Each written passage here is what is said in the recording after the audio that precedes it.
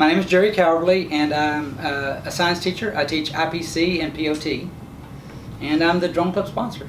I started it a little bit before, but Miss Allen and I last year really got it going.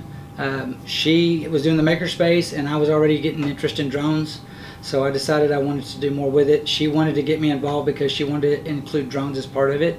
So about 2 years ago we started it. Once we saw the interest that was generated from our drone interest group, we decided to go ahead and make it into a club.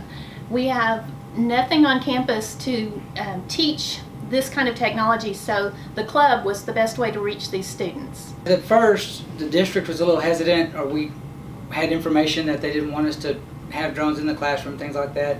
But as I showed the principal here and some of the other faculty people in the district offices how important it was that we learn these STEM technologies using drones, they became more and more interested in it, and it's actually going to become a class next year. If it was a class, that would help a lot, because it would give me a lot more time to really be around the drones and be a part of, like, experience them, I guess.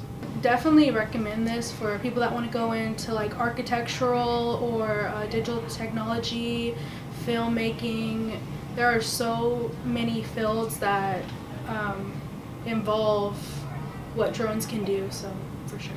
I would like to see it trickle down into the junior highs and even into elementaries, where by the time they get here, they're looking to do some advanced things. They've already got all the basics, and then we can start really building it from there. I went to a technology conference 2 years ago, and I saw students from an elementary school that were flying drones and writing code to fly drones. So I thought, if elementary school students could do this, then surely our high school students would be interested in it, and they could do it as well. Seeing the amount of people that have come in, like we've grown quite a bit since we first started. So seeing the amount of people that have been here, all kind of interested in being able to do something all at the same time that has to do with the drone group, has been something that's been pretty fun for me to watch, at least. I tell everybody the same thing. Any drone you get your hands on, to learn the controls, what makes what happen, understanding the general basics of it.